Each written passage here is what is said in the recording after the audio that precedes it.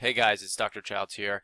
Today I want to talk about the progression of Hashimoto's symptoms over time, and how that can impact your blood levels and kind of how to figure out where you're at, if you're in a hyperthyroid state or hypothyroid state and so forth. So what I want to do is I want to start off by giving you this example here. And what this is this is a graph of a patient with Hashimoto's, and these little blips are her lab results, and the pink ones represent her TSH, and the blue ones represent her T4. So what you can see here is this is over time, so basically over a 15-16 year period. And so basically we just look at what this patient's lab showed each time she was tested. And you can see here, and this is without medication, by the way, so this is just off the cuff, kind of testing them as she goes, because the standard of care for Hashimoto's, as you know, is kind of take a wait and see approach. And that means let's wait and see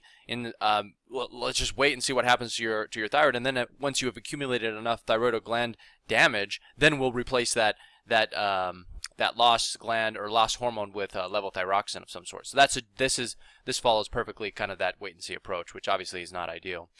So you have here the interesting thing that you can see here, and this is why I bring this up, is there are fluctuations in her labs over time, and you can see she has periods of hyperthyroidism in the sense that her TSH is essentially zero, right? And when her TSH is zero, you can see, so all these little pink or purple dots are down towards the zero end, and you can see her free T4 is up during these times, right? And then as soon as her free T4 drops, then guess what? Her TSH goes up. So you can see this kind of pattern of when one goes down, the other goes up, etc. And what this is indicating is what does this mean for you? This means that as a patient with Hashimoto's, your symptoms are going to fluctuate over time, because she's not going to be feeling good during this time period of well, this actually looks like it was just around 1 year. But the point is, throughout this time period, she's going to feel pretty crummy, right? She's going to have hyperthyroid symptoms, which aren't going to be good. And then immediately afterwards, she goes hypothyroid. So the question is, why does that happen?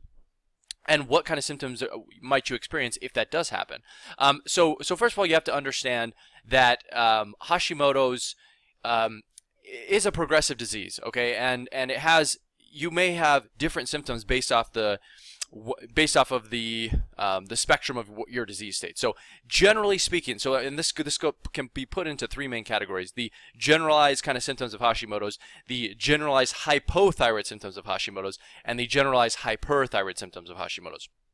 So let's start with sort of the general symptoms of Hashimoto's. And the interesting thing is these are very non-specific symptoms, okay? And I'll go over all these with you, but just to give you an idea, and this is why it can be so difficult to diagnose.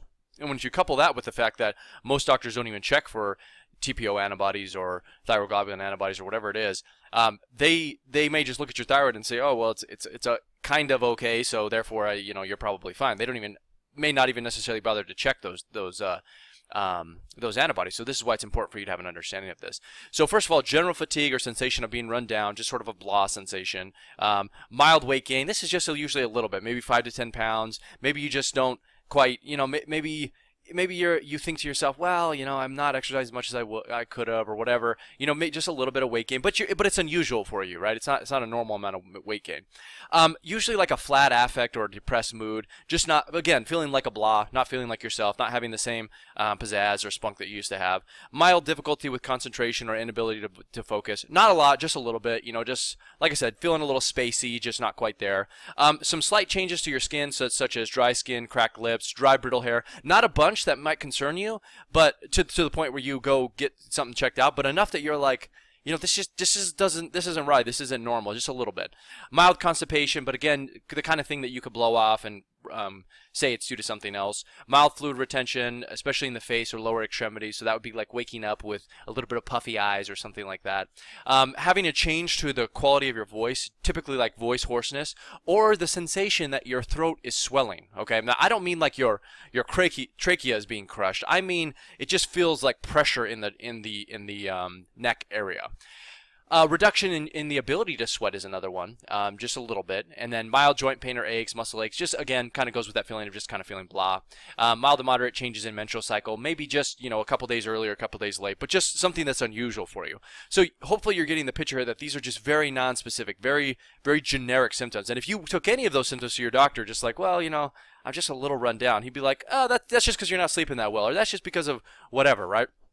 So it's easy to be dismissive of patients who have these symptoms because they're just not that specific.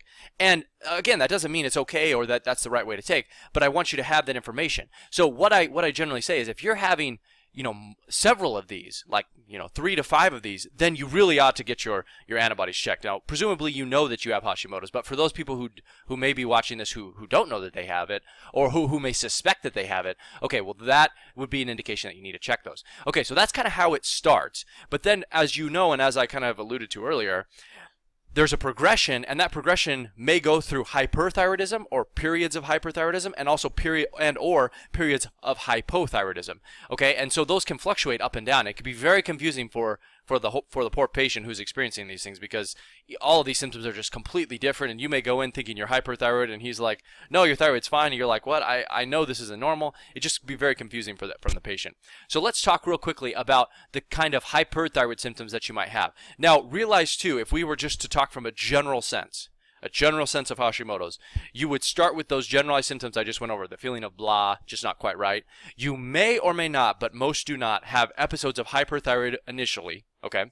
And then the majority of the time after that, after you've accumulated enough gland damage, your body isn't even able to liberate enough thyroid hormone to create those symptoms of hyperthyroidism. So you basically go to hypothyroid symptoms all the time. So generally what it'll go like is generalized symptoms, then hypothyroid symptoms over time, but it might go like this: generalized symptoms, a little bit of hyperthyroid symptoms, then progressive hypothyroid symptoms. So just put that in the back of your head. So if you are experiencing hyperthyroid symptoms, you may experience symptoms like this. So hot flashes or episodes of heat intolerance, mood changes are typically I would say on the anxiety spectrum. So that might be racing thoughts, or worrying all the time, or just feeling a little jittery, just sort of on edge, the kind of person that easily spooked type of deal. That's generally how I'd put it, and that's what I'm referring to when I say the spectrum. And again, jittery sensation or sense of too much energy, but it's not a good energy. It's like a nervous energy. And so that's what I should say. You might be thinking right now, if you're hypothyroid, well, I'd love to have too much energy. No. People don't like this type of energy. It's not the good type of energy. Fatigues or episodes of energy swings, which can go up and down. Yeah, and yes, you can get fatigue when you're hyperthyroid. That's a symptom of both hypothyroidism and hyperthyroidism. Difficulty sleeping for sure, and typically with episodes of insomnia, usually related to the racing mind at night and heat intolerance and such. You might get some facial flushing or sensation of warm extremities. Another big one that I think most people present with to some degree is heart palpitations or sensation of a racing pulse. Even if you check your pulse, it may not be racing, but that's a sensation of having a palpitation. And then, of course, you may have weight loss or weight gain.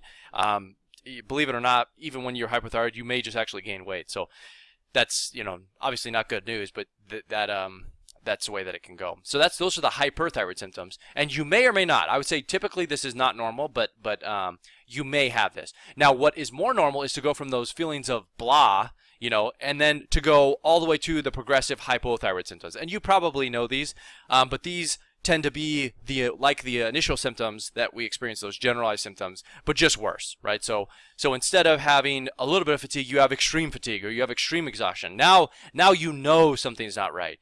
Now now it's difficult to get out of bed, or now it's difficult to go to work, stuff like that. It's a progression of whatever existed initially, but now a lot worse. So same thing with weight. Now it's moderate weight gain. Now we're talking, instead of 5 to 10 pounds, now you're 20, 30, 40, 50 pounds overweight over a usually 6 to 12 month period. So that is definitely not normal, right? You could pawn off 5 to 10 pounds as, I don't know, being due to some other factor, but when you gain 30 plus pounds, it's difficult to say without changing your diet or anything like that. That's definitely not a normal sign. The skin and hair changes, those progress as well. So we're talking clumps of hair coming out in the shower. We're talking hair thinning to the point where we can see your scalp. We're talking, your hair is breaking in half. Just very abnormal things that for sure are not normal. And then of course the extension of feeling kind of blah definitely alters the mood to the point where you now are on the depression spectrum, meaning that now you're just down all the time. Now it's more than just feeling kind of blah. You also may experience, and usually you will to some degree, are menstrual irregularities. So that could be things like PMS or PMDD, fibrocystic breast disease, endometriosis, yada yada yada. All of those kind of estrogen dominant like symptoms. And then we're talking chronic and debilitating muscular pain or joint pain. So now it's more of just like, well, I'm not so, it's beyond aching now. Now it's like if somebody touches you or pinches you, it hurts, a lot. It's not even tolerable or bearable at any point. And then, of course, the GI symptoms, they progress as well. So we're talking chronic and daily constipation, as opposed to, like, let's say you maybe go every 2 to 3 days. Now we're talking every 3, 4, 5 days. Now it's also accompanied with gas and bloating. Now you probably have low stomach acid, so you have, small intestinal bacterial overgrowth or small intestinal fungal overgrowth. And now you're starting to show the full-blown signs of hypothyroidism. So the important thing here is, number one, that the symptoms of Hashimoto's progress and change over time. You have to realize that.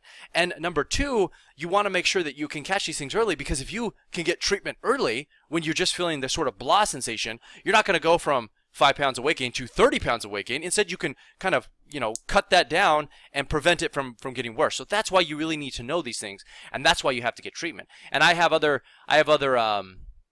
videos on how to actually treat Hashimoto's, which I'll put down in the link to the description below. But really, I just wanted to focus on these symptoms, how they progress, and how to identify what's happening to your body.